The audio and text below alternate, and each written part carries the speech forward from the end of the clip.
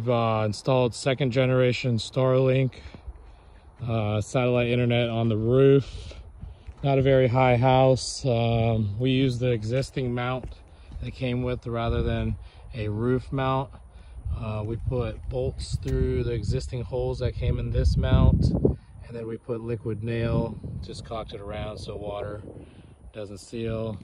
We got trees probably about 60 yards over to the east, and then this being north, there's not many trees. And then northwest, the satellite, we're located in Tallahassee, Florida. Satellite kind of wants to go northwest. These trees, which are about a good 80 yards, do kind of block some satellites.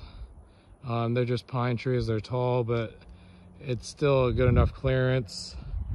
And so it's working pretty good.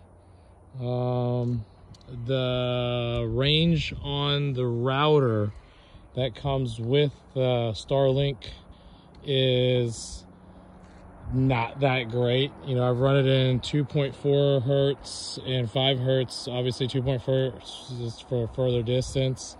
We're trying to share the internet between this house and that house, and you know, it's tough signal over there. It's not that great. We have ordered the adapter where we can plug in our own router. I hope that works, because the new router will definitely be more powerful than the router that the Starlink came with. But speed test has put us about 67 megabits per second. And you know, we're just in North Florida, so I don't know. And I don't know if it has to do with the positioning. We did get a alert from the app saying that our up and down bar that's right here is not up and down. It figured out it's kind of tilted, I guess. So the solution for that is to get the roof mount, which we did order.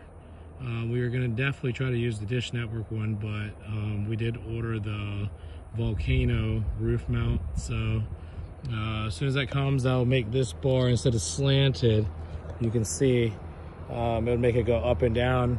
Like I said, the app for the Starlink had noticed that the pole wasn't straight up and down and let us know.